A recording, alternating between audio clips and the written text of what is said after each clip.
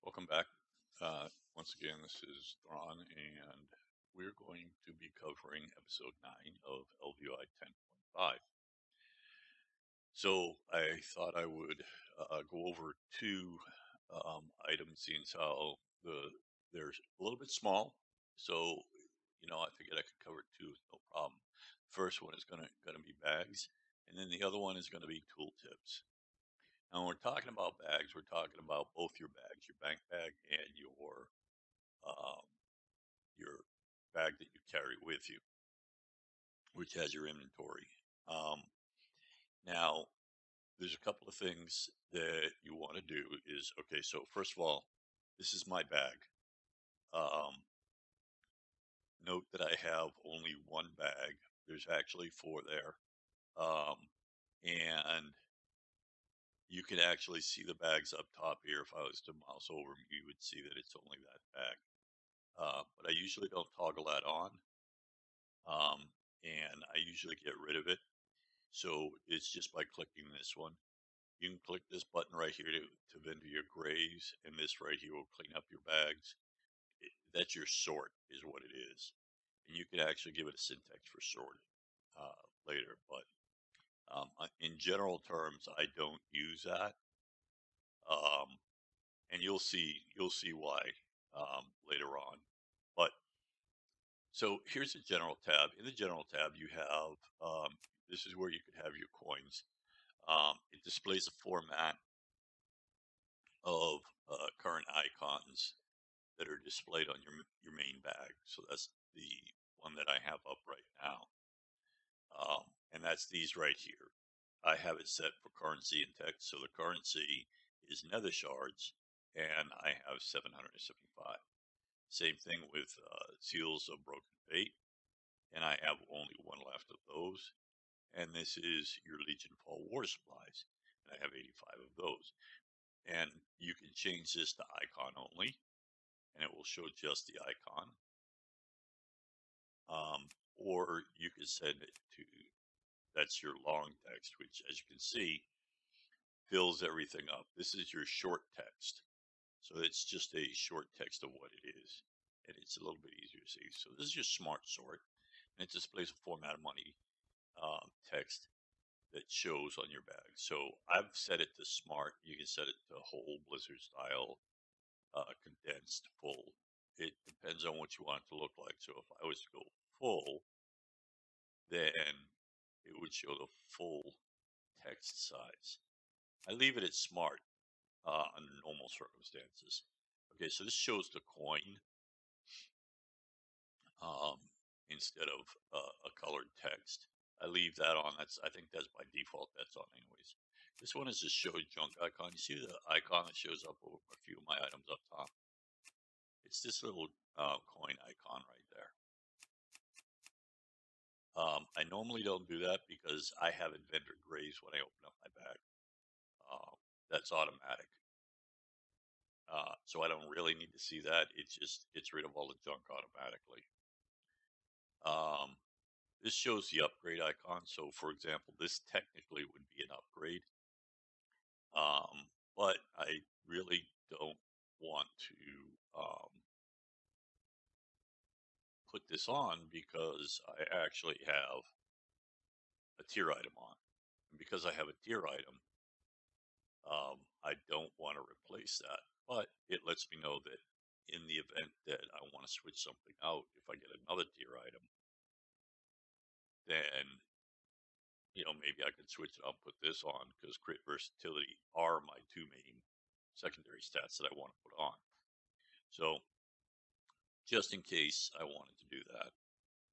Actually, I think I'm in the wrong gear anyways.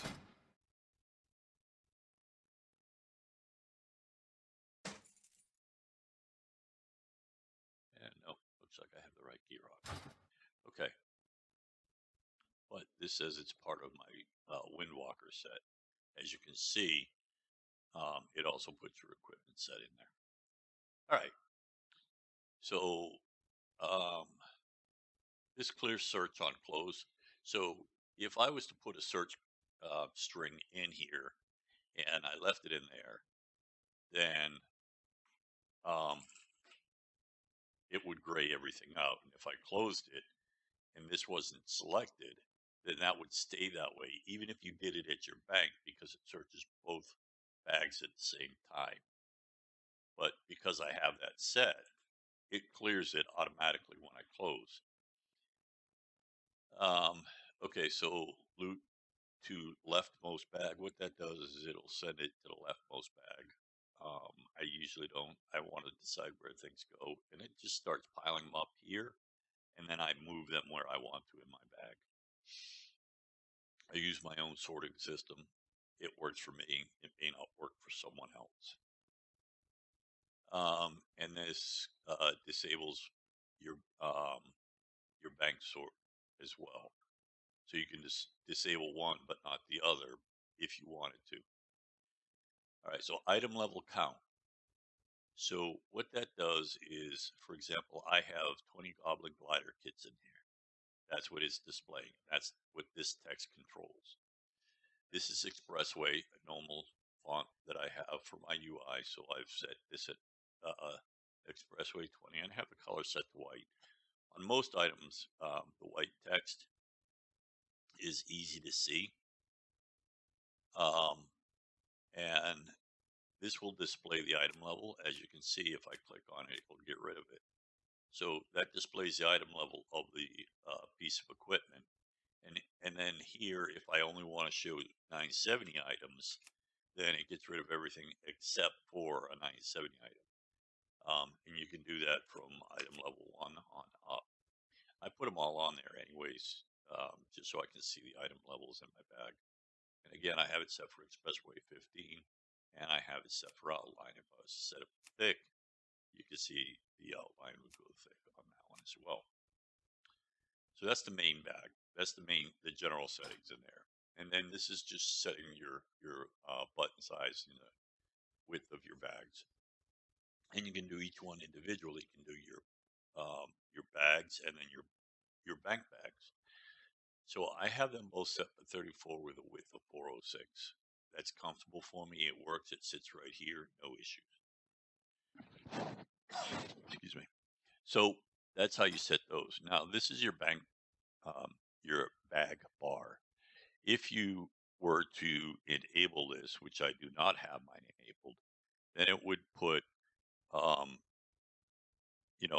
something similar to this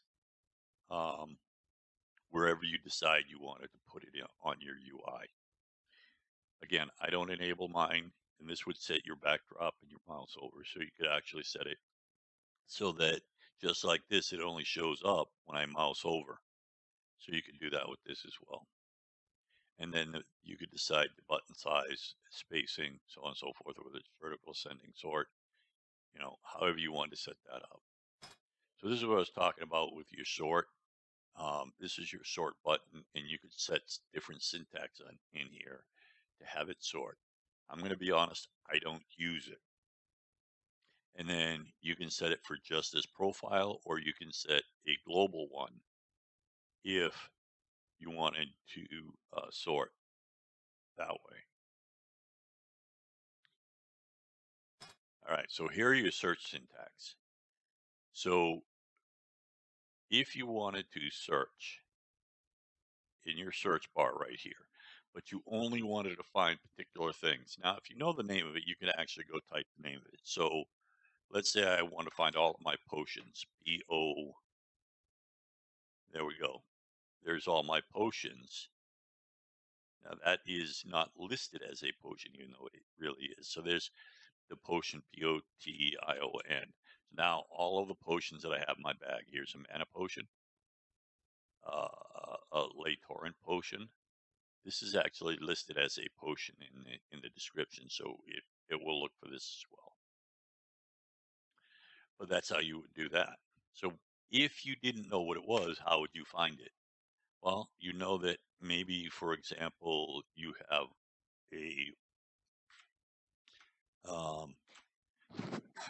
a rare item. So that will show all rare items.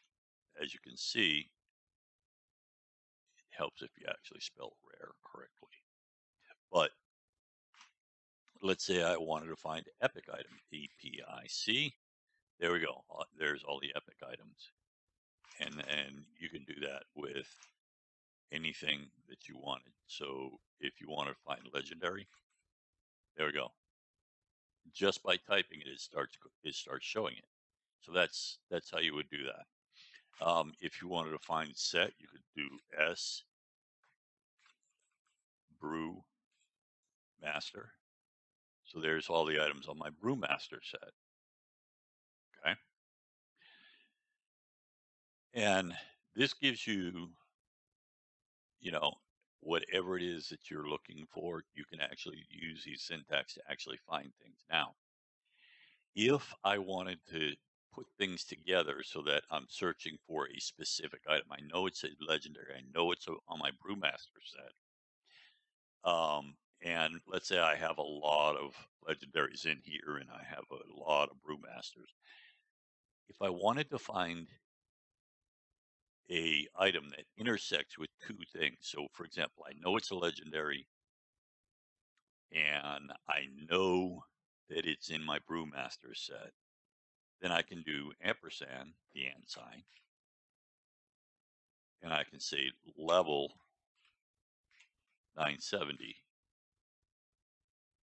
So this is all of my brewmaster items that are 970 or above, or correction, 970.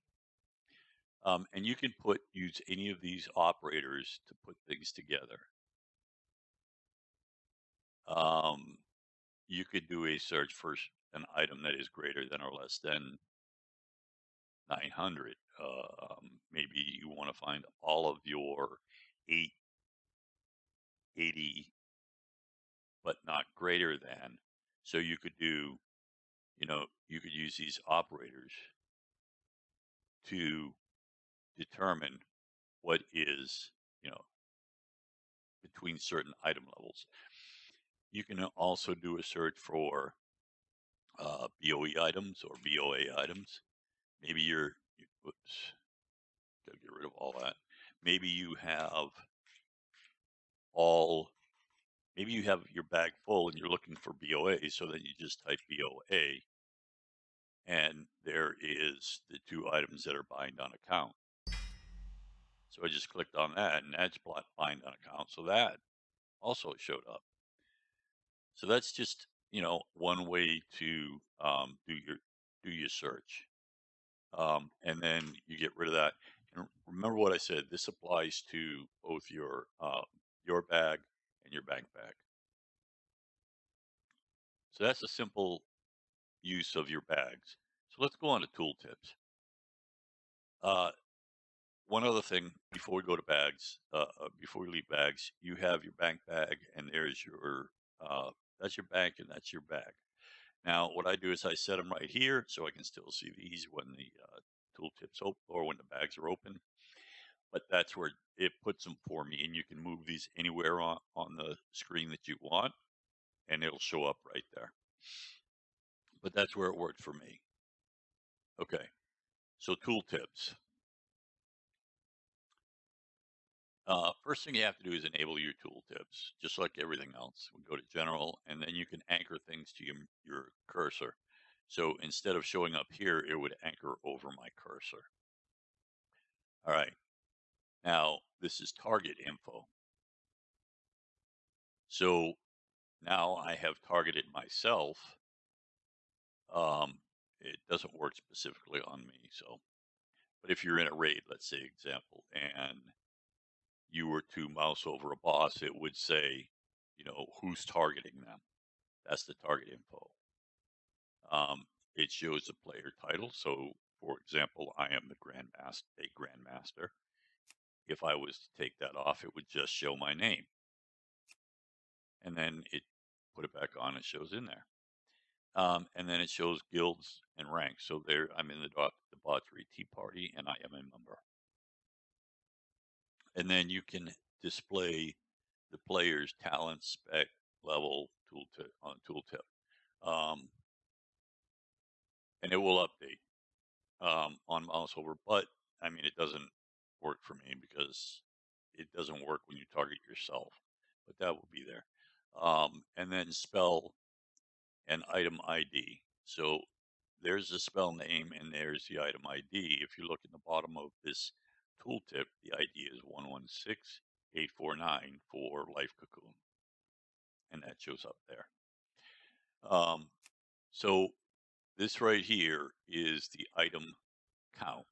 So if I mouse over the Hungry Magistrate food here that I have, it shows on the bottom right hand side that I have 11 in my bag and I have 81 in my bank. Now, where it shows the rest of them at the bottom, where my Throne Warlock, Throne Pal, Throne Monk, Throne Elf, that's a different add-on that puts that in there, and it gives me the total count. That's a different add-on. That's Altaholic. It shows it on my tooltip for me. But you can decide on your tooltip whether you want to see just in your bag, your bank, or none. It's totally up to you. Now, the opacity is the opacity of the tooltip. Now, I was playing with this earlier, and I set it to 25, but when I open up my bag, it kind of interferes with it, so I kind of want a little bit darker background on there. So I was thinking maybe if I change the opacity to 50, that's okay, but not quite. Let's try 75. And that's better. And there's a definition that is what that is. And I think that would work better for me so that when I do have other windows open, I can see it a little bit clearer. I think that would work. All right. So now we're going to go to tooltip font. So I've set the Expressway as my main font, as I said. Your font is mine is Expressway. That's across the same. Then I outline it. Now I've changed the text size here a little bit bigger, make it easier to read. But you could set it to, let's say we set this to 10. See if this looks any different. Yeah, you can see how small that is compared to the Ancient Mana Potion. That's not very readable.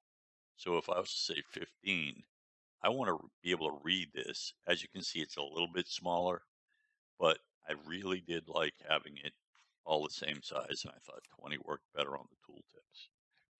Makes it a little bit easier to read. Maybe I want to make this 25 to make that a little bit bigger so that the title of it sticks out. There we go. Goblin Glider Kit sticks out a little bit more.